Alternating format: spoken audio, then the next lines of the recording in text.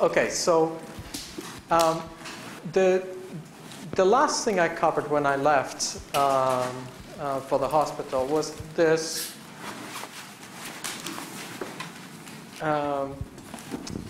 property of Gaussians. If you have two Gaussians, two univariate Gaussians, okay, if you have sort of the picture is if you have a Gaussian in one side and a Gaussian on the other side, and you multiply them,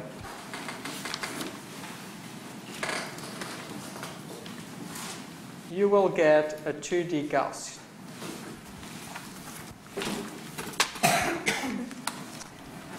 And here is how, and I went over this proof, but basically it goes as follows.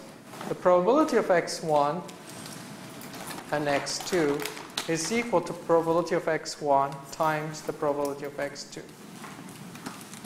The reason why I'm factoring them as a product is because I've said that they're independent. Univariate just means one dimension. Multivariate means multiple dimensions. In this case, it's two dimensions, so actually I could have used the word bivariate. And then when I write each of these, I will write the expression for each probability. So this one is 2 pi sigma 1, so sigma squared to the minus a half. So this is just the expression of a 1D Gaussian.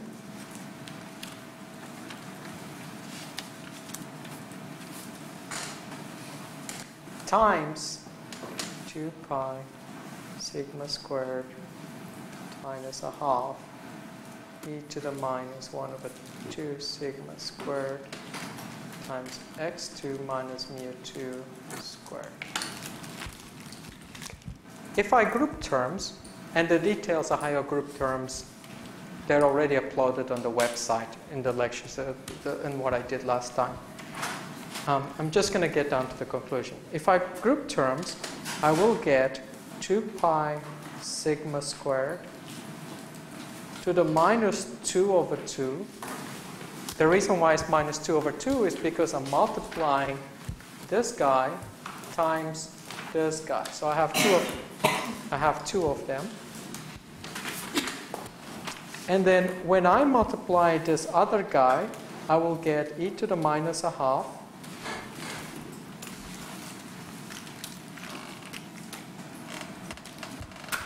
and then I will have a vector x minus mu1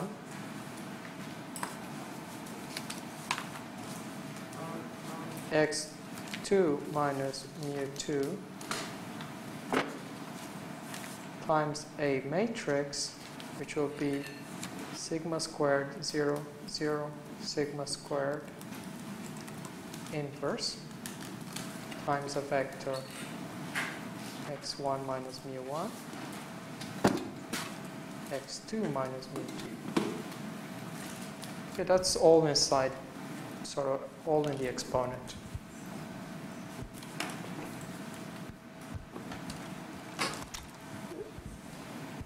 This I will, especially because you need to study for the midterm, the solution is already on the website.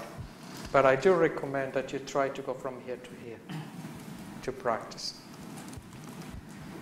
In other words, I'm going to say that this is equal to the determinant of 2 pi sigma to the minus a half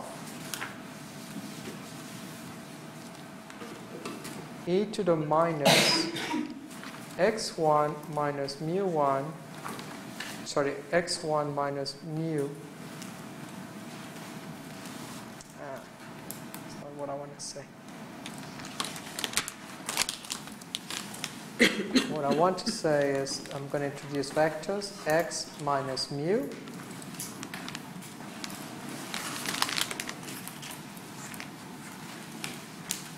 transpose sigma minus 1 times x minus mu. So that's the formula for a multivariate Gaussian, where my sigma is just equal to sigma squared 0, sigma squared and 0, my mu vector is equal to mu1 and mu2, and my x vector is equal to x1 and x2.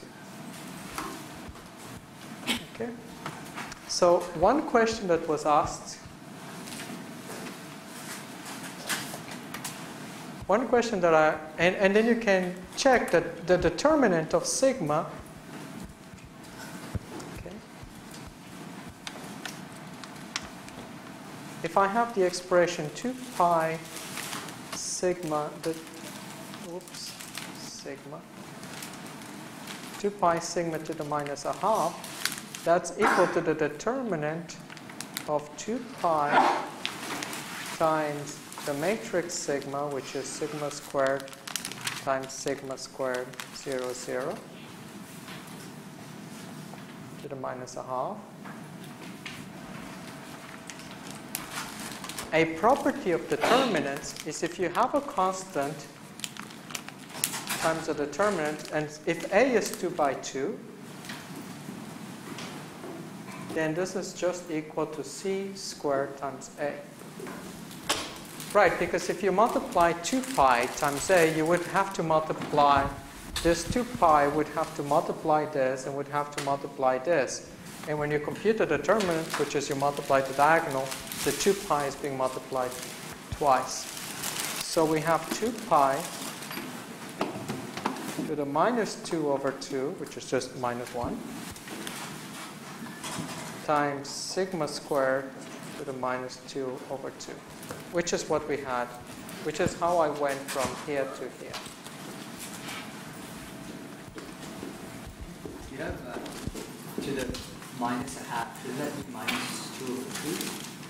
Because that's what we followed from before, multiplying the 2, it's 2 pi sigma squared. So look at the last line, you say 2 pi sigma squared, determinant is minus a half. Yeah. But the 2 pi is inside the determinant. So this is also equal to 2 pi minus 1 sigma minus a half e to the minus a half x minus mu transpose sigma minus 1 x minus 1. I'm using the property. Okay, let's do this with a 2 by 2 matrix.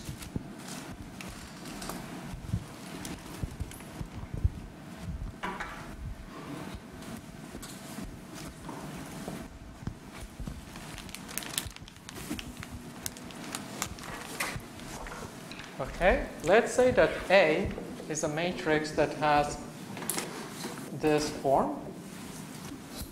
Okay? So, what's the determinant of A? 6, right? Okay. So now, let's consider the matrix 3 times A, which will be equal to 3 times 2, 0, 0, 3.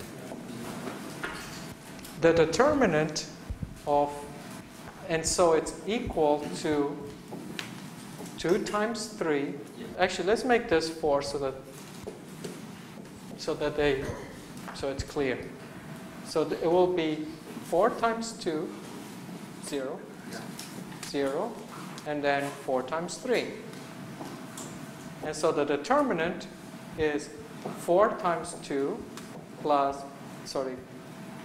4 times 2 times 4 times 3, which is equal to 4 squared times 2 times 3, which is equal to 4 squared times the determinant of A. So if you have a constant and you take the determinant, that constant takes the power of the size of the matrix. That's essentially what's happened here. The matrix is 2 by 2, so this constant then gets the power 2. And it sort of makes sense because that constant multiplies all the entries. Therefore, it should acquire that power. That's why I often write it like this or like that. I prefer to write it like this because I am, you've probably figured it out by now, I love compact notation. And my course, most of it is about notation.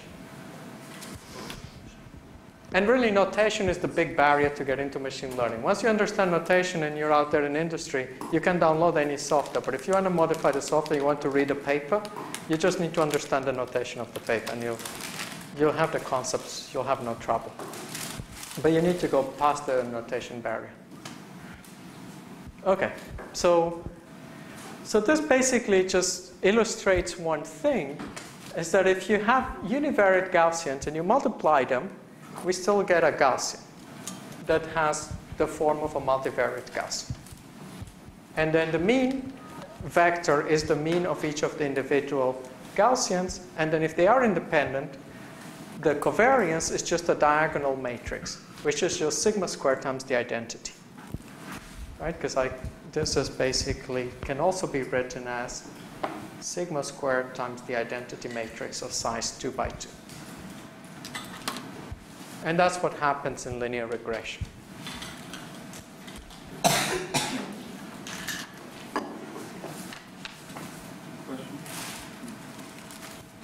This presumes that the variance is the same.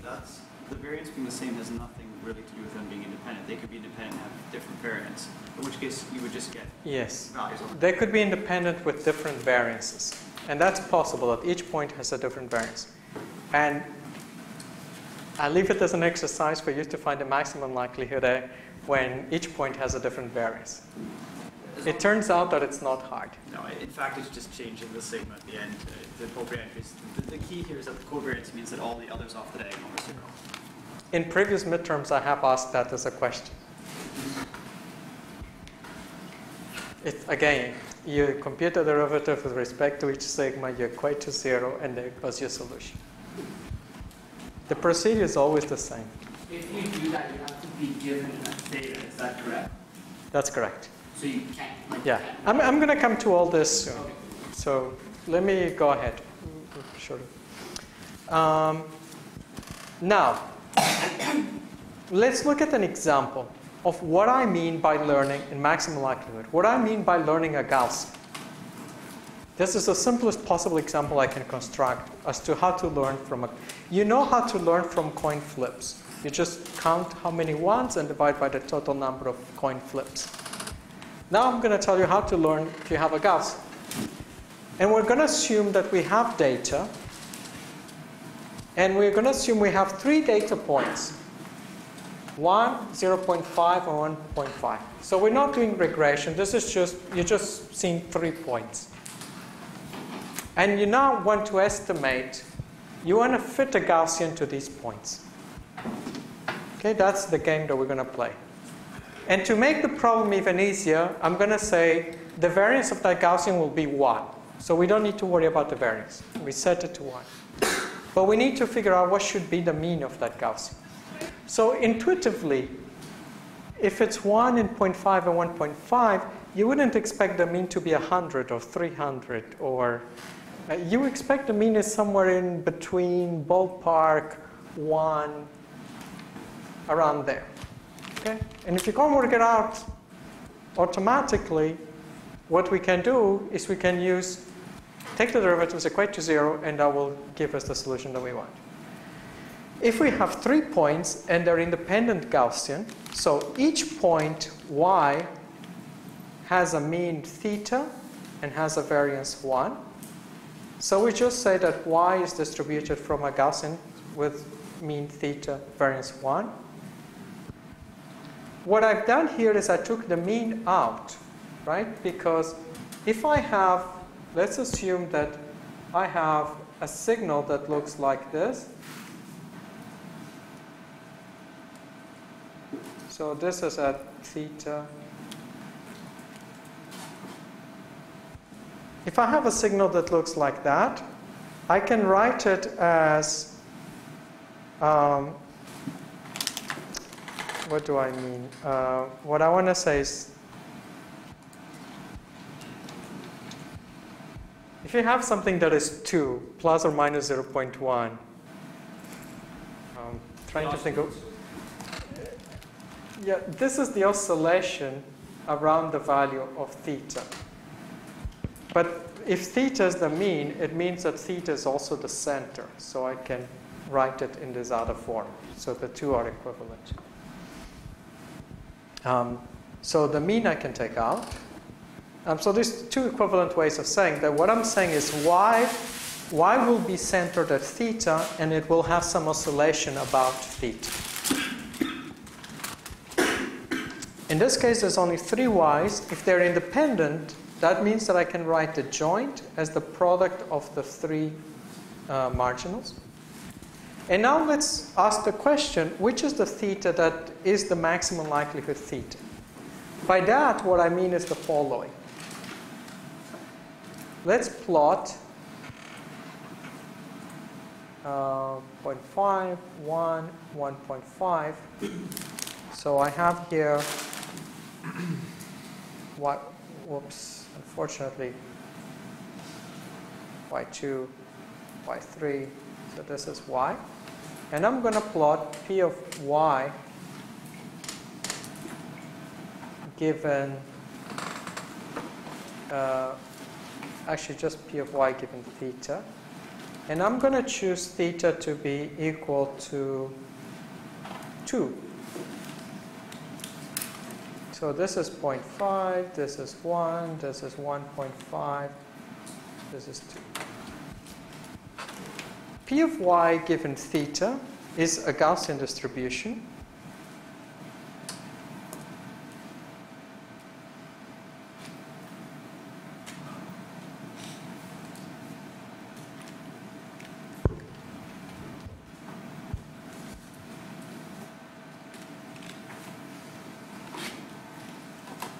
Let's say that I put a Gaussian centered at 2.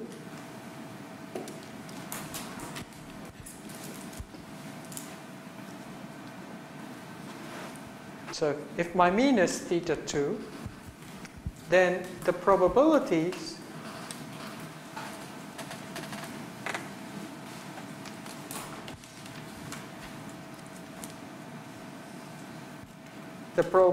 will be basically is essentially the height by definition at that point.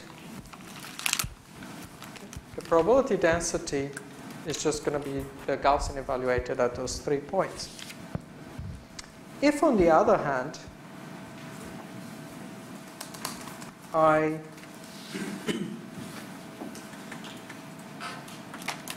look at P of y when a Gaussian that has mean equal to mean equal to 1, say,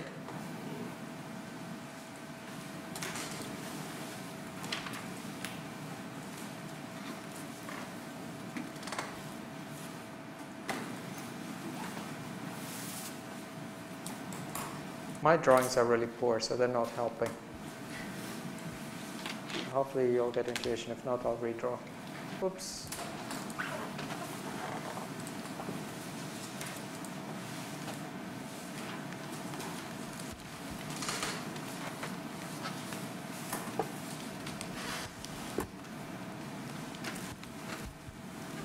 If I consider a Gaussian that is centered at the mean, then the height of the green bars, and each green bar is a probability.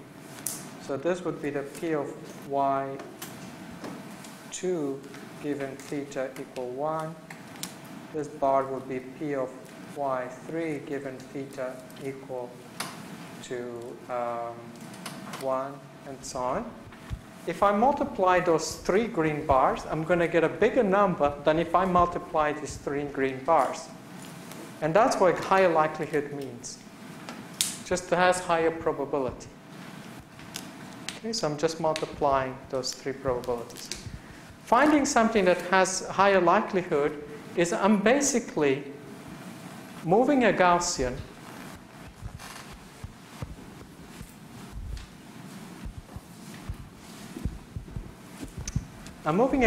left and right until that Gaussian is likely to tell me how likely it is that the points have been generated by that model.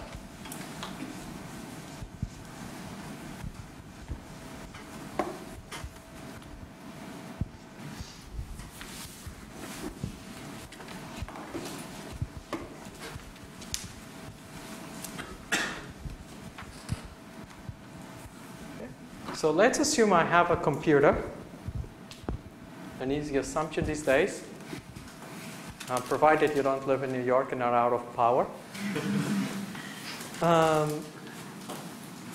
And if you're not in that sad situation, then you have access to a random number generator. Okay? So if you have a random number generator, you can generate a bunch of numbers, Gaussian variables between 0 and 1 quite easily. Okay? So all code, I'm not going to go into how you do that, how computers do that. I discussed that in 540. But computers can generate Gaussian, you just call rand, and it generates a bunch of random numbers that are Gaussian distributed. So in particular, if you want number, and they're Gaussian distributed with mean 0 and variance 1. And there will be things like 0.1, 0, minus 0.2, 0.6, and so on. You'll get a bunch of these numbers from your random number generator. If what you care about is a Gaussian that has mean 10 and variance 1, then all you do is you add 10 to each of these guys.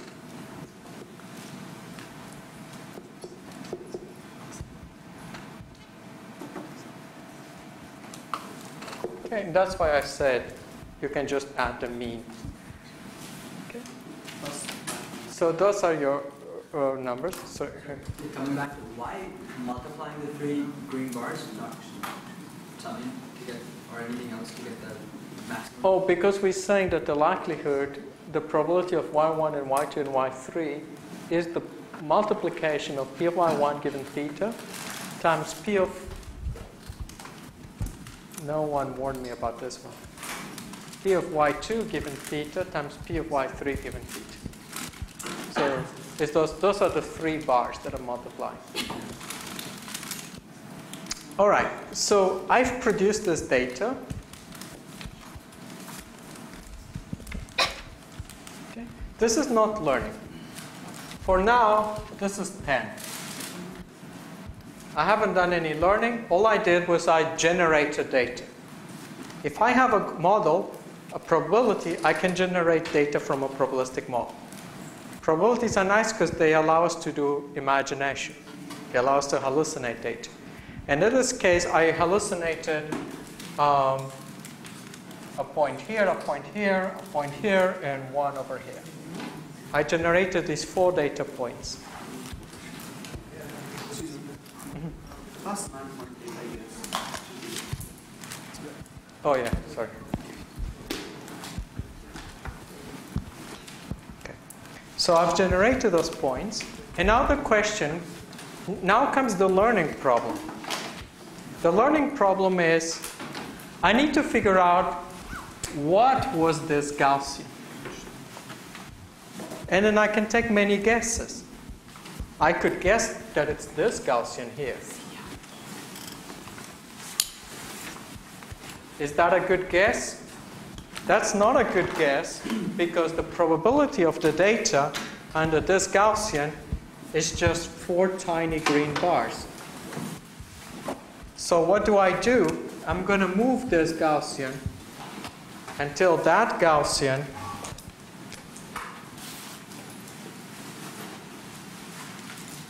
is centered at the data.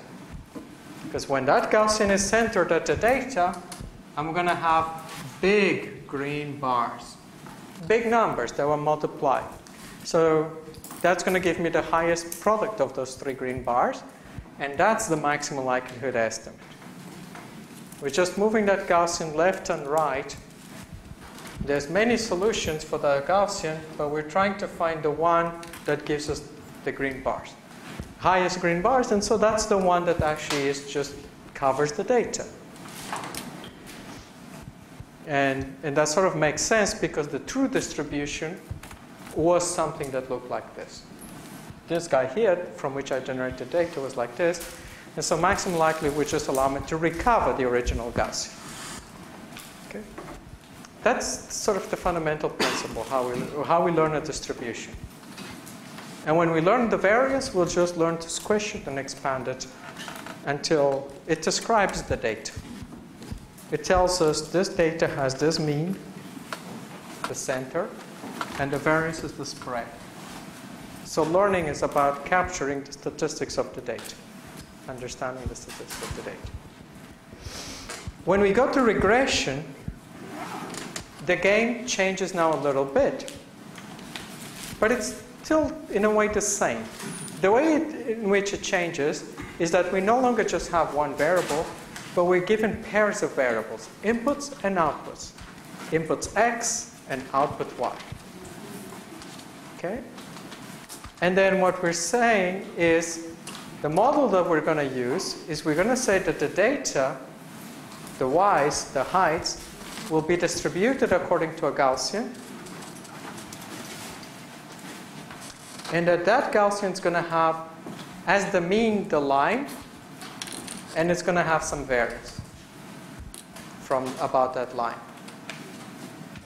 So essentially, I'm going to draw this soon. Actually, let me draw this. No, okay. Maybe not. So essentially what we're going to say is that if we have a point,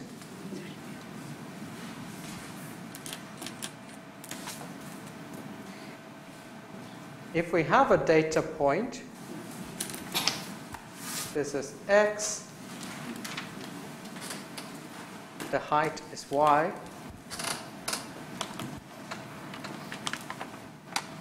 we're saying that each point is described by a Gaussian whose mean is x times theta, like this. So for each point there is a Gaussian, but the Gaussian is over y, is over the height. And the Gaussian is centered at x times theta, which is yi hat, which is the line. And then the variance is sigma squared.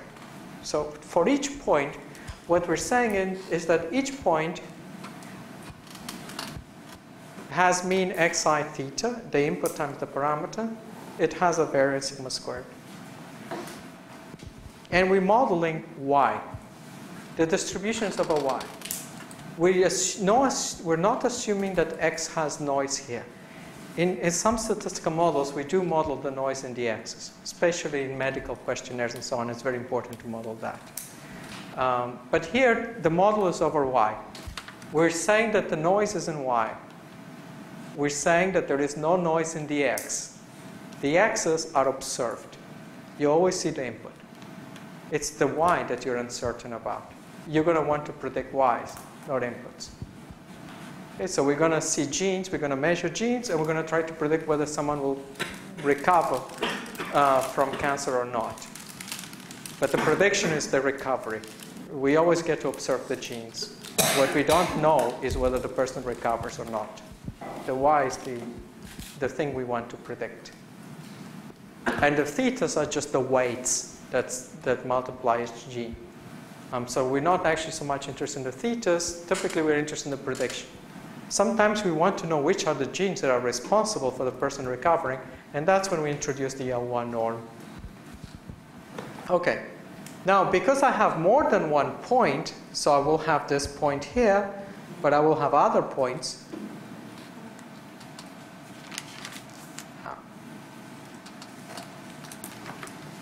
Like I might have another point here, and such a point will also be distributed with a Gaussian, centered again at the line.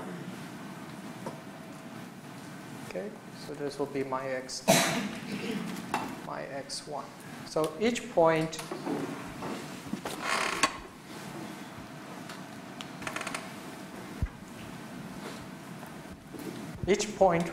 has a corresponding Gaussian. If I want to know what's the uncertainty of the model, the assumption I will make is that all these points are independent of each other. They sort of depend on given, but theta is given. So once you know theta, you can interpret these points as being independent. Okay? They share a theta. So the graphical model, as I mentioned, if you have 2 points, you might have x1 and y1, and x2 and y2, So you have two independent distributions, but you have a common theta. So you have common thetas, but these are factorized distributions. Because they are factorized, the joint distribution of this vector that's n by 1, recall that this is n by d, and this is d by 1. And then sigma is just 1 by 1. The joint distribution over the y's is just the individual products, because I'm going to multiply each of these Gaussians. And that's why I did the previous exercise of multiplying 1D Gaussians. Because when I multiply 1D Gaussians, I will get one Gaussian in n dimensions. That's a multivariate Gaussian in n dimensions, and that's this probability that we have here. So you have variance as 1 in this example? Oh no, in the previous example I had variance as 1. Here I'm setting it to an unknown. Here the variance is unknown.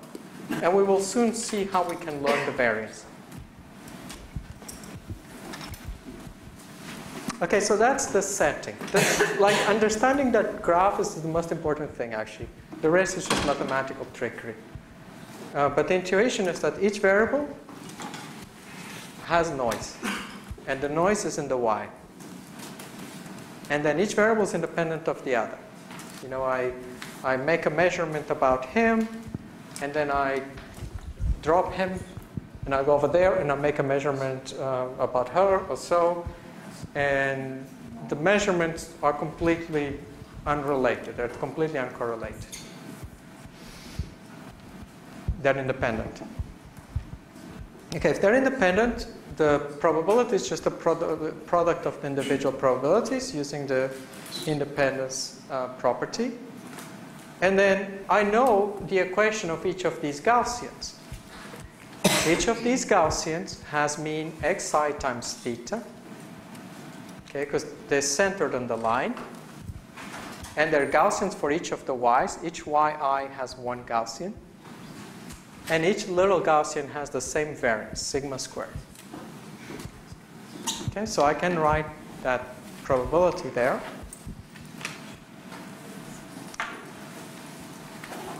I can then use the property that the product of a to the I is just equal to a to the sum of, hang on.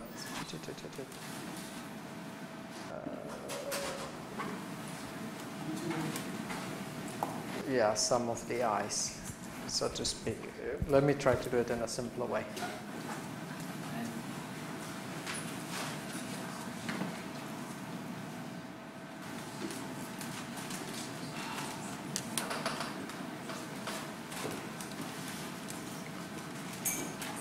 A to the 2 times a to the 3 is equal to a to the 2 plus 3. If I have a product of terms, which is what I have here, a product of these guys can be written as the guide to the number of times of the product. In this case, it's the same term, so the sum is just n times the number of individual terms. And so for this guy, I have the product of these guys, and I can just write as e to the sum. So I'm using basically the property that when I multiply terms to a power, it's just a term to the sum in the power. And that's essentially, now we put this in matrix form, just like we did before for linear regression. And what we have now is a multivariate Gaussian. It's a Gaussian in n dimensions. It's a diagonal covariance with sigma squared in the diagonal. So sigma, in this case, is given like this. So it's a diagonal. And it's n by n. It's a huge Gaussian. If you have 1,000,000 points, this is a 1,000,000-dimensional Gaussian. But it has a lot of structures. They're all independent. I just have a question regarding storage, because I asked this before as well. When you want to store something like sigma, Just in terms of space requirements? Store the diagonal only. Just the diagonal. Yeah, because every other entry is 0, and you know that, so.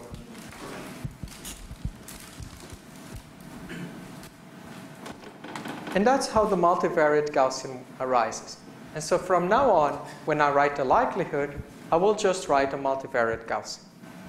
And that's mostly because it allows me to do derivations much more easily. It's a lot of effort to work with this. Too many indices, easy to make mistakes, hard to code. And then you use for loops instead of vectorized operations, which make the code slower. So it's always important to go to matrix notation. It takes a while to get used to it, but once you get used to it, you will never go back to doing indices. All right, so in conclusion, our probability is basically this guy here. It's the product of individual probabilities, which we grouped in one single term as this. And then the picture is that picture that you saw, where you're just multiplying the individual probabilities. All right. That is the probability of the data. This is given. It's important. There is no uncertainty on this. This is given. This is a variable that's been given to us. This is a probability over y. The uncertainty is on y. It's the space here is the space of the y's. It's a distribution over the data. You can simulate data from it because it's a probability of a data. We call it the likelihood. And the likelihood is essentially the probability of the data parameterized by some parameters. It's not a probability over theta. Theta is just, say, the mean or the variance of that distribution. It's a distribution over the data, over the space of the data. The probability of the data. The more probable the data is, then the better the model is. If you can predict the world, which is the data with high probability, that just means you have a probable model. You have a good model. And that's essentially what maximum likelihood is. This is the hard bit, is to formulate the model. Once you formulate the model, and for neural networks it's exactly the same. We also put like Gaussians vertically. For all the complex models, it's always the same game. So once you understand this for the linear model, for all the other models, this is how we're going to use the same tricks. Once you have this, then let's go back to how we did maximum likelihood with the coin flips. We write the model. We take the log of that model. We differentiate, equate to 0, and solve for theta. And here we're going to do exactly the same thing. In this case, there are two parameters. So we're going to freeze sigma, and we're going to estimate theta, and then we're going to freeze, and then we're going to estimate one given the other. First, let's do the log. So the log likelihood of theta and sigma, sigma squared, doesn't matter how you write it, is equal to the log of this expression, which is minus n over 2, the log of 2 pi sigma squared. And because we always do the log of the likelihood, you probably have realized by now that knowing logs is important in machine learning. The properties of logs, log of a times b is log of a plus b. Good time to go to Wikipedia and revise those. Why is y conditioned on theta and sigma? Are they not parameters? They are parameters. Should we say it is parameterized by them rather than? Yes, that's correct. In a frequentist setting, that's correct. When we talk about Bayesian stats, I will come back to your question, because there it's important to say condition. That notation says that y is... Right now, this notation is excessive. It would suffice to say that they're parameterized. When we do Bayesian statistics, it's going to then we do need this notation. Let me come back to it later. Remind me when I do the Bayesian. And so I have this, and if I take the log of the second term, I just get minus 1 over 2, 2 sigma squared y minus x theta transpose y minus x theta. And that's mainly the reason why we take logs. Because probabilities always have these e's, these exponents, or these powers. And when we take logs, we get rid of that. And then the derivative becomes much easier. It's easier to differentiate in log space. Now I just need to compute the derivative of that.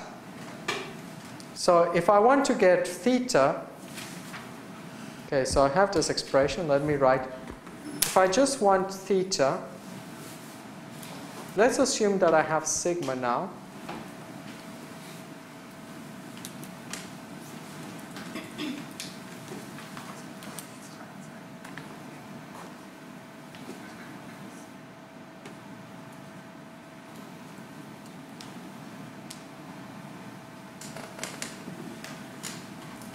I just need to compute the derivative of this guy.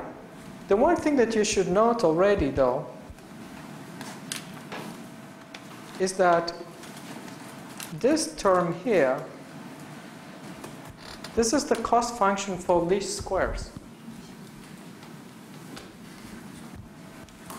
So a Gaussian simply has the least squares cost in the exponent. So if I take the log, I'm back to least squares. So probability is an exponent, some normalizing constant, the first term, times an exponent, and then the power of that exponent is a cost function.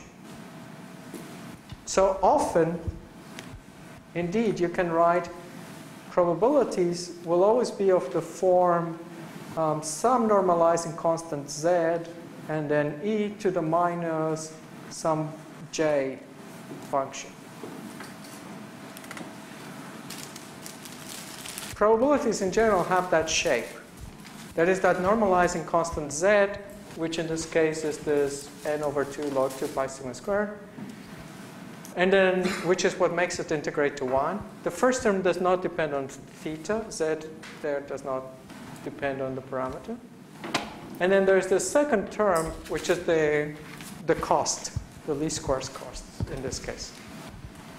Now, if we differentiate with respect to If we differentiate L of theta with respect to theta in order to find the best theta, then that's just equal to minus 1 over 2 sigma squared, the derivative with respect to theta of y minus x theta transpose y minus x theta. Okay, because the derivative of the first term is 0, because it has no thetas.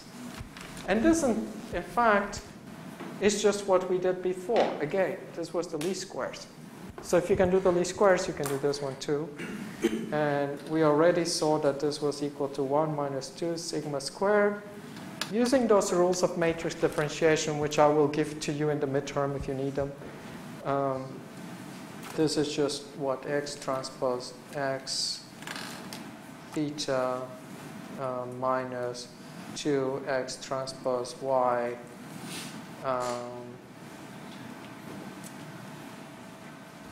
and then when you equate to 0, you get theta equal to x transpose x minus 1 x transpose y.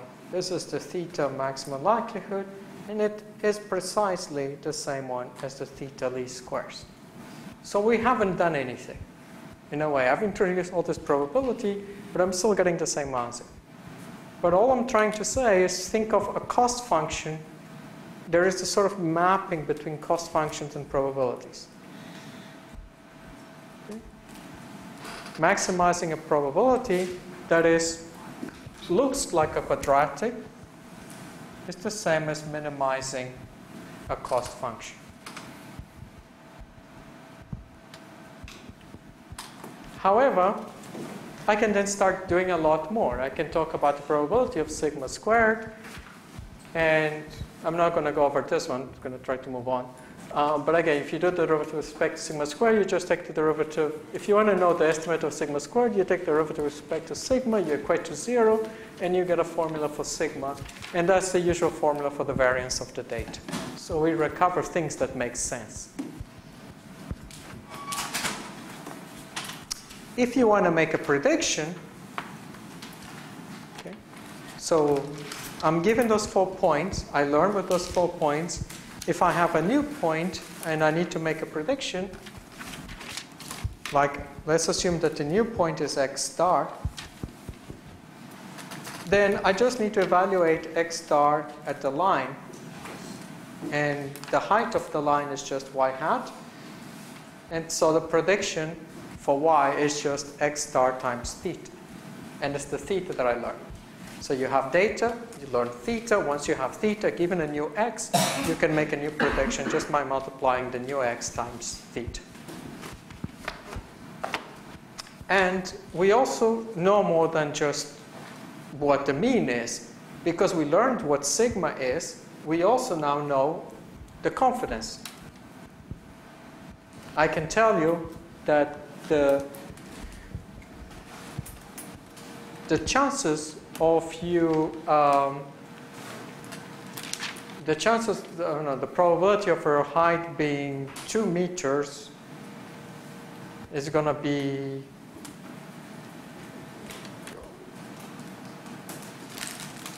let's say if x is height 2 and this is how good you play basketball, then I can say that if your height is equal to 2 meters, this is how good a basketball player you're going to be. I don't know, some number, a score 5, plus or minus some variance. Probably a terrible example, but anyway, so if you have an input, you can predict an output. If you have a new properties of the house, like number of rooms, neighborhood, you can predict the price. So I learned from Kitsilano, and then I move on to Fairview, and I use my same variables like number of rooms, proximity to a good school, and from that I predict the price of the house. So here we are assuming that all y's have the same variance? That's correct. So that was a question that was asked earlier. Sometimes you can allow for them to have different variances. Now, what would you do? You just basically in your probabilistic model, you would introduce, I haven't done that, but if you wanted different variances, you would simply add an index to each of the sigmas, and then you compute the derivative with respect to each of those sigmas. Okay. And in fact, if you wanted to add some correlation in those sigmas, you could even use a full multivariate Gaussian. But the procedure, no matter what your model was, no matter how it changed, the procedure will always be the same. The log of it, differentiate, equate to 0. This is like the old saying that once you teach someone how to fish, they will just go and catch as many fish. This is the formula for fishing. Log, differentiate, equate to 0, so forth theta. Once you know how to do this, you will catch salmon and cod and all sorts of fish until we deplete the oceans. There was, no? So that's basically the probabilistic interpretation of this. And I'm going to skip this. And now but one of the problems with this, and someone pointed this out, let's go back here. Someone pointed this out in a previous lecture, is that here I'm computing X transpose X, a matrix, and I'm inverting that matrix. Now, X is n by d. So when I take X transpose X, that's d by d. I'm inverting a d by d matrix. Now, d is the number of inputs, different.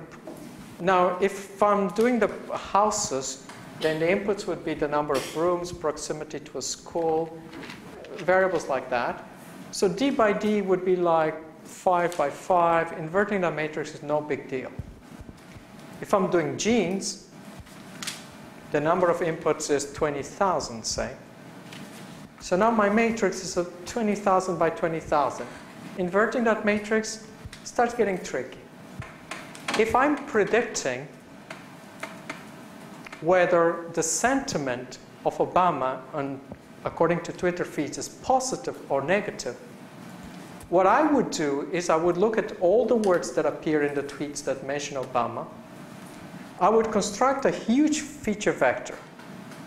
that feature vector, if a word is present, that vector will have as many entries as words in English, and in fact as words in Twitterish. So OMG will be there, and stuff like that. So you'll have that many, so you'll probably have a few million of these entries. Let's say you pick the most popular ones, you have 1 million entries. So now and then essentially those entries are 1 or a 0. It's a 1 if the word appears. If OMG appears, you put a 1. If it doesn't appear, you put a 0. And you construct that vector. That matrix now is 1 million by 1 million. Good luck inverting that. In fact, I will give you that matrix very soon as part of the project, which I'm not going to talk about until next week, at the end of next week. But essentially, I'm going to ask you to predict the sentiment of tweets, to build a sentiment predictor from tweets. And that's a project. And you'll all be able to do that. But if you do it the dumb way, if you try to invert that matrix, you'll be in trouble.